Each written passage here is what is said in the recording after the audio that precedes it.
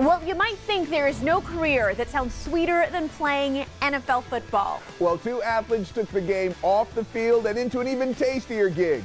They opened a cupcake shop. Their journey from kickoffs to cupcakes is our featured story on the top of the list.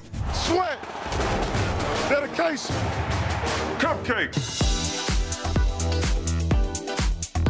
You may have seen that Microsoft commercial or heard the story about the NFL players turned cupcake bakers and thought it seemed a little far-fetched. After the Microsoft commercial aired, people really were questioning whether or not it was real. So we sat down to get the very real story from the guys behind Gigi's Cupcakes of Bee Cave and learn how they went from football to frosting. I'm Brian Arakpo, and I am considered the head decorator.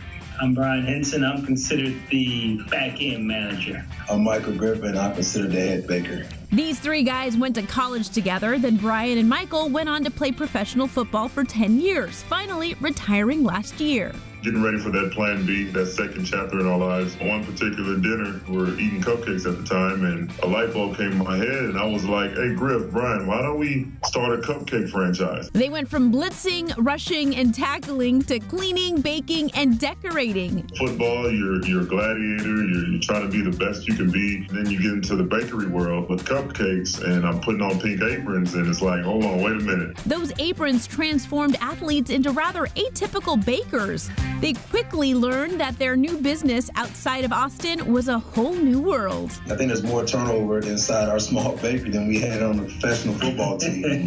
But they did end up taking a few lessons from the gridiron to Gigi's. A lot of people discount the acumen of football players. These guys have a lot of skills that translated. Their work ethic. We're up at 5 a.m. in the store making cupcakes and baking. And some days we work 12-hour shifts in the bakery. At the end of the day, they might not look like what you'd expect to find behind the cupcake counter, but that hasn't held them back. Ordinary guys, you see NFL players and you see football players and they're put on a big pedestal or whatever, but at the same time, you can come into our shop and we're relatable. And some of their fans might even like their new career a little better. My daughter asked me to do a career day and told me do not talk about football.